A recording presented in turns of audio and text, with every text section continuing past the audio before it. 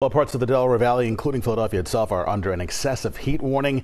This dangerous heat impacts our moods and mental health. It can anyway. Yeah, health reporter Stephanie Saul joining us now with more on heat anxiety. That's right. It is happening to some people, that's for sure. You know, the biggest health risk related to this heat wave is heat stroke.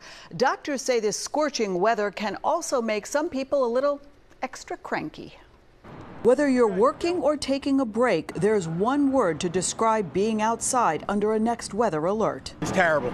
It's terrible. If you don't stay hydrated or protect yourself from being overheated, doctors say the prolonged heat wave gripping the Philadelphia region is dangerous physically and mentally. Studies indicate that excessive heat triggers feelings of anxiety, agitation, irritation, and cognitive difficulties. Psychologists say those kinds of heat reactions can range from mild to severe. In fact, during heat waves, we see an increase of suicides, substance use, domestic violence, and emergency room visits due to mental health issues. Doctors say in extreme temperatures, our bodies have to work harder to keep us cool, and that can cause the release of stress hormone, cortisol. The heat doesn't cause mental health issues, but it does exacerbate many of the symptoms that people experience. And the heat can also disrupt sleep, which can make people more irritable and also make it harder to focus and function in general. Take a cold shower or put a cold washcloth on your forehead.